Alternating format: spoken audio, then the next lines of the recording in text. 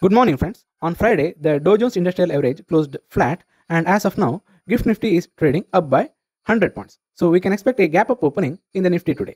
Coming to the stocks in news, the first stock is Reliance.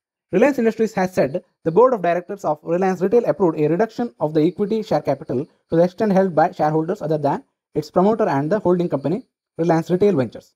Upon reduction, the shares held by such shareholders will stand cancelled. A consideration of rupees 1,362 a share, determined on the basis of valuation obtained from two reputed independent registered valuers, will be paid towards the capital reduction, it said.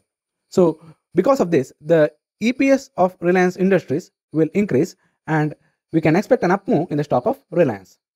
The next stock is Zydus Life Sciences. The US FDA has closed the pre-approval inspection with nil observations for Zydus Group's manufacturing facility in Ahmedabad. The FDA inspected the facility from July 2 to 7. So we can expect an up move in the stock of Zydus Life. The third stock is Vedanta. The natural resources and technology conglomerate has added semiconductors and display glass manufacturing ventures to its diversified portfolio. It has got the board's nod for acquiring 100% in Vedanta Foxconn Semiconductors and Vedanta Displays via share transfer at face value. VFSPL and VDL are wholly owned subsidiaries of Twin Star Technologies, which is a wholly owned subsidiary of Vulcan Investments, the holding company of Vedanta.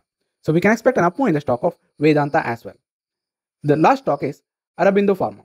Subsidiary Cura Tech Biologics has entered into an exclusive license agreement with Biofactura Incorporation USA to commercialize BFI 751, a proposed biosimilar to Stelara.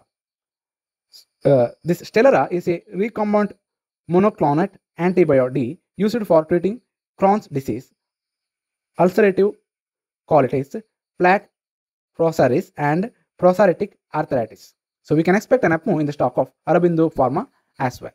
Thank you.